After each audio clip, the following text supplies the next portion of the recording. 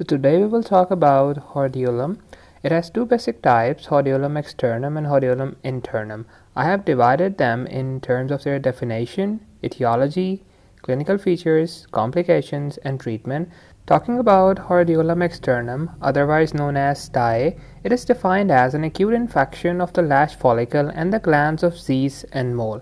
Now these two glands are the anatomical part of the eyelid. Talking about hordeolum internum, hordeolum internum is the acute suppurative infection of the meibomian glands. So if the infection occurs in the glands of Zeiss and mole, it will be hordeolum externum, and if that infection occurs in the meibomian gland, that will be hordeolum internum. As it is an infection, they have an overlap in their etiology in that they are both caused by Staphylococcus aureus. In terms of clinical features, the differentiating point between these two is the tenderness. Tenderness and pain is more marked in hordeolum internum as compared to hordeolum externum, which also presents with same clinical features that include pain, tenderness, edema, and swelling of the eyelid. So further talking about the complications, they include preseptal cellulitis, orbital cellulitis, and cavernous sinus thrombosis.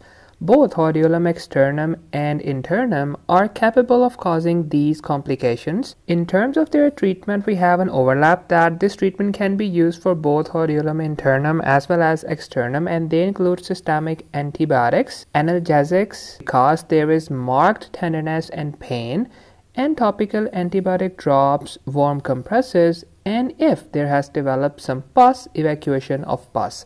Now let me show you a diagram and let me compare and contrast hordeolum with Chalazion as well, so that we can have a much better understanding about these two most common pathologies of eyelid. Now as you could see in this cartoonic image taken from Google, that hordeolum is the infection of the glands of the eyelid, whereas Chalazion is defined as chronic inflammation that results from the blockage of the meibomian glands.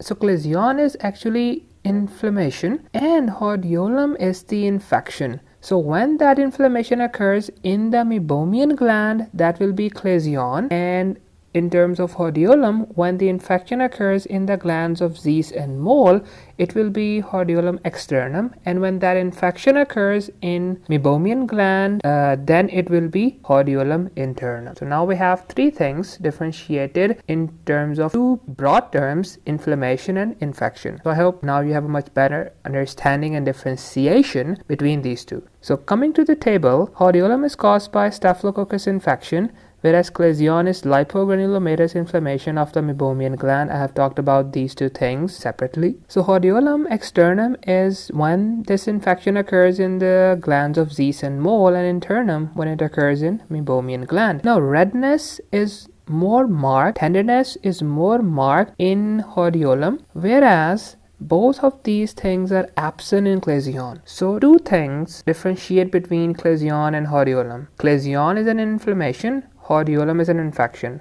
Hordeolum is more marked with redness and pain, whereas Chalazion lacks these two. And they have similar plans of management, that is possible antibiotics and similar treatment for Chalazion as well.